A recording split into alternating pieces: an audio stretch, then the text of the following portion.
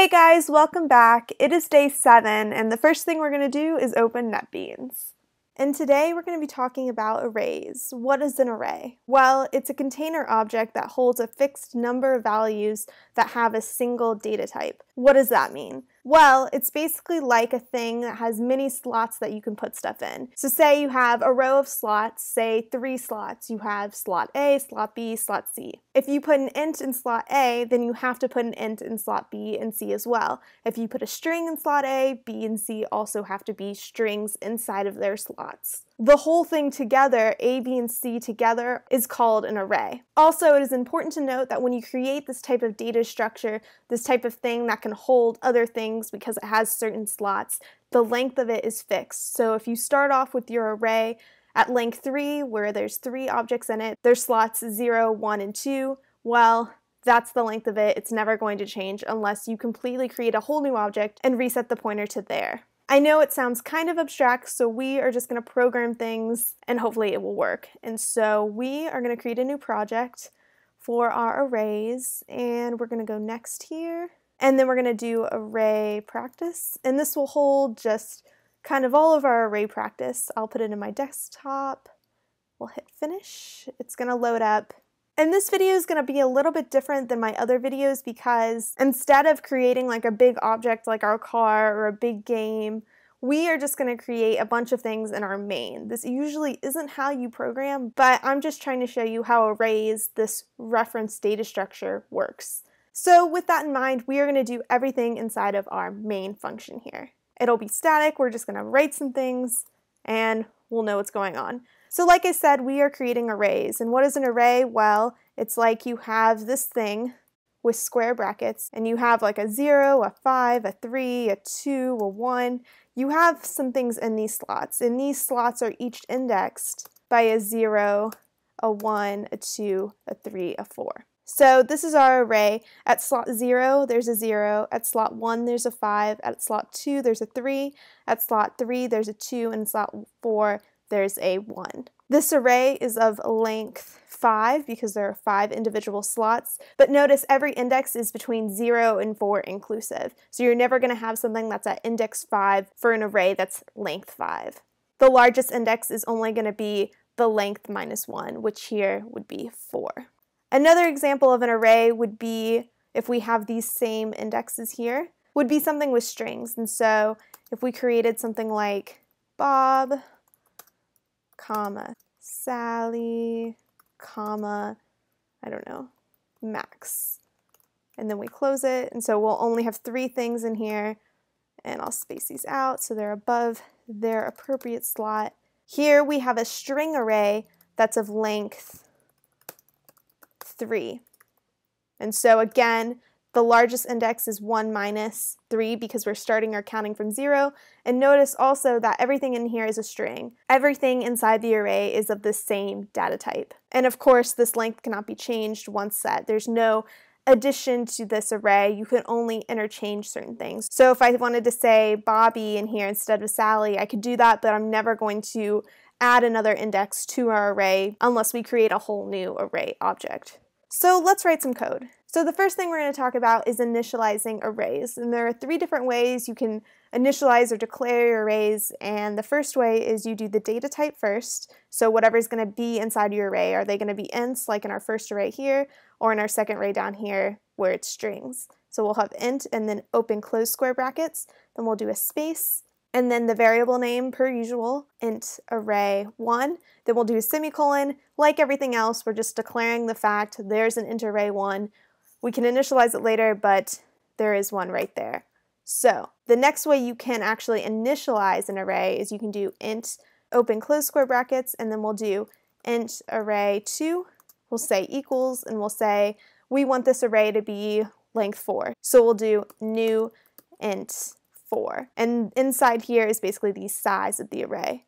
Before I forget, let's put index up here, and then we'll put array here so we know what's going on with all of this. And we'll add it here so we can remember what is our array, what is the index, what does it all mean. Up there, and now it's all fixed. So anyways, back to what I was saying. Here's the next way that you can make space for your int array2. And then here's the final way you can do it. You can do int open close square brackets. We'll do int array 3, and you can actually say what you want to be in this int array. We'll do 5, 2, 9, I don't know, 1, and then 3, something like that. So these are the ints in your int array. Now if I put like a string here, it's going to error because they're not all the same data type. If I change this whole thing to strings, it's still going to error because it's not an int. But if I change this to string, all is good. But again, I would want to change my variable name to match that because it doesn't look like an int array 3 right now. So we will Command Z all of that to go back to where we were. And we'll do one more string open close square brackets array. We'll do string array, and we'll say 1 equals, and then we'll put our shopping list here. So we'll just say bananas, apples, pears. And then we'll close this curly bracket, do a semicolon. Instead of calling the string array 1, we'll call it shopping list. And up here, I'm going to write another comment and say initializing, and we'll add declaring, allocating, and initializing. And that's what we're doing here in these lines. We are declaring the fact there's going to be a variable, we're allocating space in the second line here, and then we're initializing what those values are going to be. Now let's say we actually want to initialize our int array 2. If I print it out right now, it's going to be all zeros, and so we'll go ahead and do that by saying arrays.toString, open parenthesis, and we'll put in our array int array 2. This is a class method right here because arrays is here, and we need to import something because you always do, and then we will actually print the string out to the console so we can see in fact there are only zeros. We'll hit play. It's going to run. And notice there are 4 zeros because 4 is the size of the array. Let's go ahead and print out our int array 3. And we'll see in fact that our int array 3 here is initialized. So we'll go int array 3, semicolon, we'll press play. And there they are, the same values in the same order, very important because they're accessed by index. It's not just a set, it's a very ordered array where order does matter. So back to what I was saying, initializing variables. Here we're going to add a comment and say print out arrays, so we remember how to do that. So now back to really what I was saying, if we want to initialize this second array here, we can access each index and set each index to a certain number.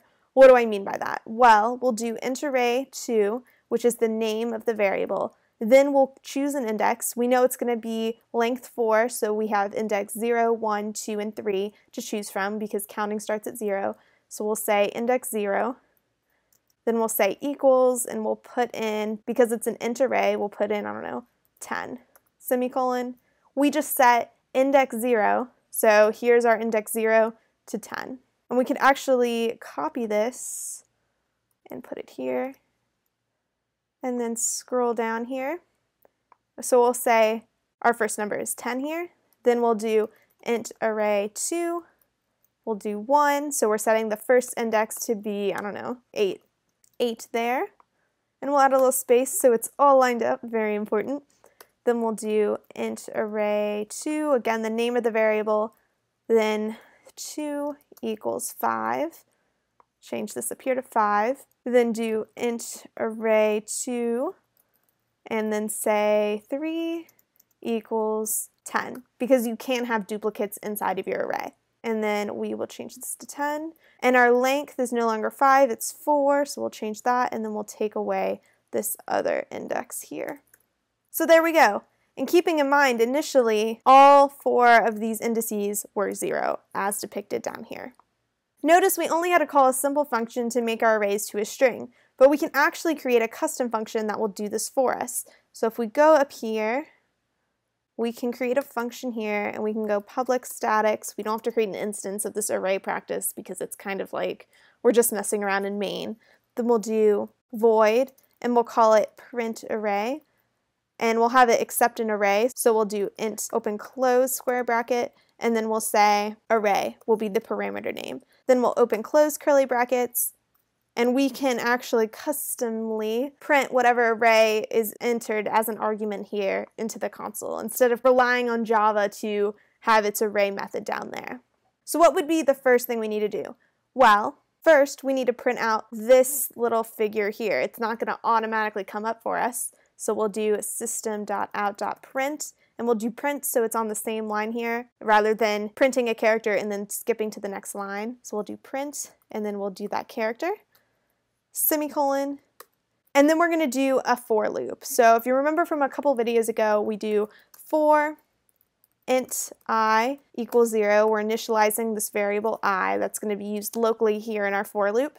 Then we'll do I is less than array.length. That's the length of the array. You access it here with the dot. That's usually how you access properties or use methods, as long as what you're doing the dot on is not the argument to a method. And then we'll do a semicolon, I++, because we'll increment it up every one. Then we'll do curly brackets. Next, we want to print out every single thing that's inside of our array. So we can do this by accessing each element. How do we access an element? Well, we do int item, because this will be the item we're pulling out, equals array at the index. This may seem a little weird, but follow along with me. Basically what it means is we're going to get our array, we're going to take whatever is at index I, and we're going to put it into item. So here, if our index here, I, is 3, for this array right here, we would get 2, 2 would be the item. Again, we're retrieving items from our array by using the index. And because this goes from 0 all the way to array.length -1, we'll get every single item that is in the array. So what do we want to do with this item? Well, we want to print it to the console, so we'll do system.out.println, then we'll do item, it'll print it out, and we want to do just print because we want it to be on the same line. Then we're going to say if I is less than array.length -1, then we want to add a comma here because we're not at the end. Notice there's a comma here, here, here, but for the last one we don't put a comma. So if our index is still not at the end, then we also want to print out a comma and a space. So it looks pretty. So we'll do system.out.print, and then we'll do a comma, space, then have a semicolon. Then once we are done printing everything, we'll do system.out.println, and we'll print this closing square bracket right here. So it looks nice and pretty. Then we'll do a semicolon. And let's go through this. So first we print out the square bracket. Then we go this for loop. So first our I is at 0. 0 is less than, and we'll use this example right here. 0 is less than 5, so we'll get the item at 0, which is 0. We'll print out 0, then we'll do the comma because we're not at the end. Then we'll go to this end bracket, we'll go back up. I will be 1, so we'll print out 5, do the comma thing. Then we'll go up again. I will be 2, the item will be 3, and then we'll print that out, we'll print the comma, go through it again. Our index will be 3, then 3 is still less than 5, so we'll print out whatever's at that index, 2. So we'll go back up again, our index will be 4 after it's incremented, that's still less than 5, so then we will get our item there, which is 1. And since 4 equals array.length -1, which is 4, 4 is not less than 4, we will not print out this thing, and we will just end the loop because when we increment I again, it'll be 5 is less than 5, and that's not true, so we'll go down here and print out this closing square bracket. That's a lot of stuff, so let's go down here and actually use it, make sure it works. We'll add another printout of our int array 3 and 2, so we will do print array, we'll put int array 2, and they should print out very similar things that our array 2 string thing did originally. So we'll do print array int array 3. We will play, and notice they're the exact same things. Perfect. So we just created something Java already had for us. Well, at least now we know what's going on behind the scenes. So we'll go down here and say custom print out arrays because we're fancy, and we'll add an S there. And we'll add another line by doing system.out.println. And like I said before, if we change something that's at a certain index, it's destructive. That thing that you had there before is gone. There are no pointers to it. Nothing is there anymore. Notice how I printed out the int array 2 after messing with it and initializing its properties. The initial properties that were given to it, the 0, 0, 0, 0, those are gone. You can no longer access those. This is really important because when you set something, you want to make sure it's the right thing to set it to and that you don't need the data that's inside the array initially. So we can actually prove they're zeros again by doing and using our custom array. We did this before, but it'll be nice to just have it here. We'll do print array, int array2. And then we'll do a little semicolon here. Then we'll play. Again, we have zeros here, and in the next line, it's technically the same array, meaning it's technically the same int array2 object, but the pointer is at something different. Pointers are very crucial in Java. Here, if we scroll up, basically, an array is a reference data structure, meaning it's an address. Because these are primitive data types, 0, 5, 3, 2, and 1 will just be there. But for our strings, which are reference data types, like we talked about on the first day, there's going to be an address here really going to Bob, there's going to be an address here going to Bobby, and an address going to Max. They won't be physically inside the array. There will be pointers inside the array to these objects. So when you change something destructively here, say changing Sally to Bobby, the thing that's inside slot 1 here was a previous address and now just gets changed to another address. Also, something super important to remember about pointers is that if you try to access something outside of the array, meaning if you have an array of length 5 and you try to access the 5th index or the -1th index, you're going to get a null pointer, which is a very common problem in computer science. A very common problem in Java is when you're trying to access something that's not really there. It's an important thing to watch out for. Make sure that your indexes stay between 0 and then the length -1, or 0 to 4 if the length is 5, etc. So if we scroll down here, like I was saying before, you can also retrieve objects. We did this in our custom print array function. So we'll say retrieve objects. And there's mainly the one way to do this, and I'm just going to system.out.println this. And you just do the name of the array, which is int array2 here, we'll say, and then the index of whatever object you want. So say I want the object at index 3, that's what I would do. And then don't forget the semicolon here. So that's retrieving objects, the name of the array that you want, and then the index of the object that you want. There are also a bunch of functions that come with our arrays here that we imported. We have the toString, but there's a bunch of others. So we'll say // given functions. We could do arrays dot, and then I know there's a sort, open parentheses, and then we could put our array that we want to sort. And so we could say int array3. And because this function does not return anything, it's going to be destructive, meaning int array3's values will be flipped and switched around, and you won't be able to access the initial values of int array.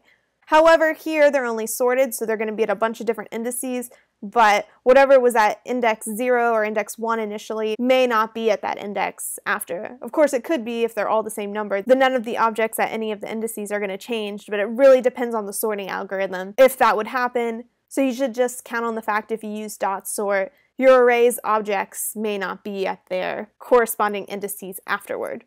This does say something super important about programming. It's that when a function doesn't return something, and it does something like sort, or it does something destructive, methods that change things but they don't return things, they're probably destructive, meaning that you won't be able to access the initial value of what it was before. And we'll actually print out this array by doing print array and then calling int array3, and notice it will be something different than our first int array3. So we'll play it. We got a bunch of stuff going on. We have our zeros, those all work. What have we updated? Well, we had this retrieving objects. So what was at indice 3? At indice 3 was 10 here, because this is int array2, so this would be this top one right here. We had index 0, 10 was there, we have index 1, 8 is there, we have index 2, 5 is there, we have index 3, and 10 is there. So 10 is printed out right here. And we'll add a system.out.println to, clean things up. And then we'll add it again down here. So we have a nice pretty console. And if we go down here to our arrays.sort, our int array3 that we printed initially is here. We had the 5 first, then the 2, then the 9, 1, 3, and it was successfully sorted down here.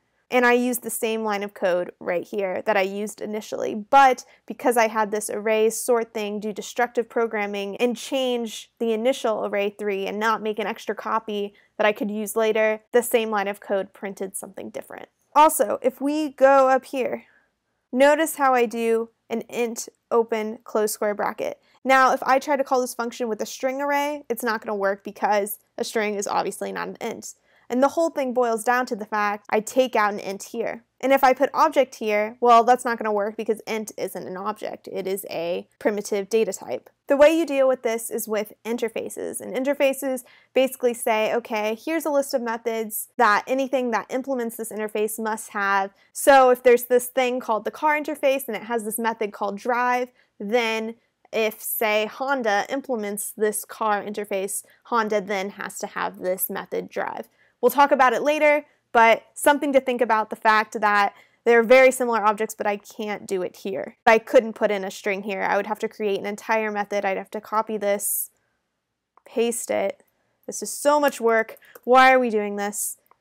And then change this to string, then change this to string, even though it's basically the exact same code. And this is bad in computer science. You do not want two methods here that are the same thing.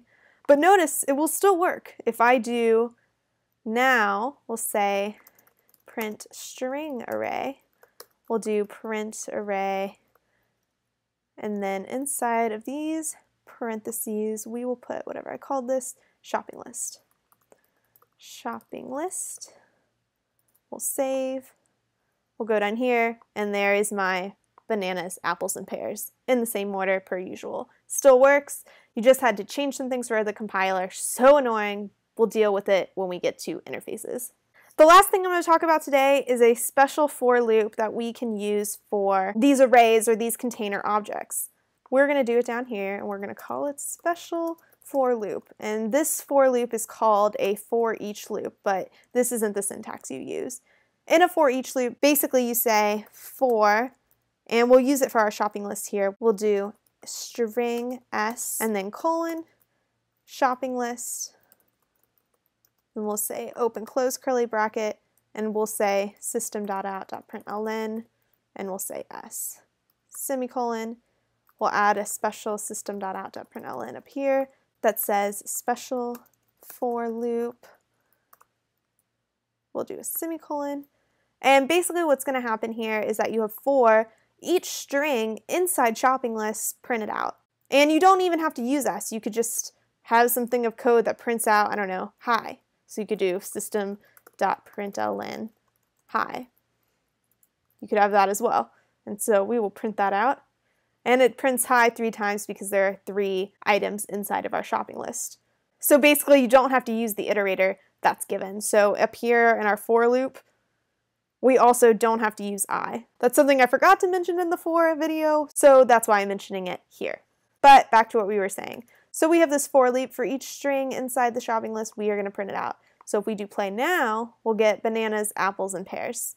And there we go. And they're in their specific order that they were originally. That's not always guaranteed for a for each loop in other languages, but it just so happened here. So don't count on it. If you want to access each element in a certain order, I would recommend you use the other for loop, which had the specific index right here. 2 last things I want to talk about. One is the fact we do dot here. When you have an object that is referenced and you do dot, you're going to get a bunch of methods, properties, things that go with that object. And so if I do int array dot, here are all the things. If they're properties, they'll be in green here or some other, I don't know, color that's special, signifying them. And then down here, everything that is in black are methods that you can use on this instance that will change things about this instance. These are instance methods. That's super helpful to know when you don't know what to do with your array. You can just do dot, that thing, and then whatever's here.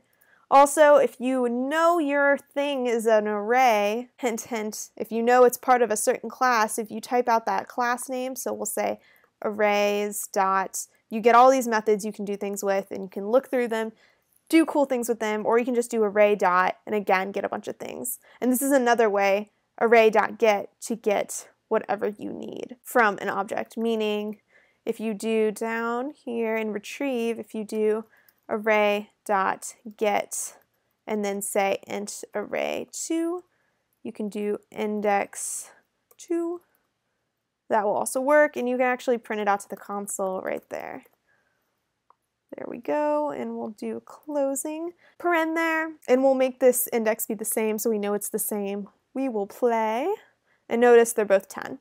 So the last thing I was going to talk about is the relationship between mod and the index in an array. If we scroll over here and we have, say, a random number mod 5, notice the relationship between this. So say we add all of this annoying stuff. We do math.abs, ran.nextint, all the syntax, blah. There we go. Now, whatever I get as my random number, I'll mod it by 5, and it's going to be either 0, 1, 2, 3, or 4. Notice that'll be any index in the array. So if you want to create a method that's like, okay, pull out a random object from my array, this would be a hint on how to do it. So I'll do random objects from array up here, and then we will make this the length.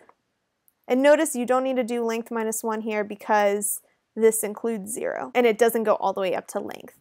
Kind of makes sense? Well, mess around with this, and you can kind of see the way that mod is integrated a little bit with index and how they're kind of similar, and they can be used together, stuff like that. So in this video, we learned about arrays, we learned how to index them, what the indexes and the slots all mean together. We learned how to declare, allocate space, and initialize an array, the 3 different ways you can do it. We learned that you can have like an int array or a string array, but you can't have mixing data types in the same array object. The length when you create an array is permanent. You can't change an array that's length 4 to length 5. It's going to stay that length forever. We learned how to replace certain things inside of our array by using indexes, and we know that once we replace something that's inside of an index, there's no getting it back. This is destructive programming. There are no copies unless you make a copy yourself beforehand. We learned how to print out arrays. We learned how to custom print out our arrays. We made a custom function that did it for us, so we did not need to rely on Java's imports. We learned how to retrieve objects. We learned how to use the given functions that the arrays class gives us inside of Java. We also reviewed what a for loop is. The for loop is where you have this variable, and if this certain condition is true, then we'll do this block of code.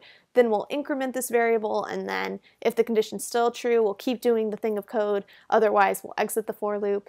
And we learned about a new type of for loop called a for each loop, and that basically said for each item inside of my array, do this thing, and we didn't need to worry about the index or anything like that. And so that's it for this video. The HackerRank challenge is down below in the description, and if you have any questions, feel free to leave a comment on this video. I hope you learned something, and I will see you tomorrow.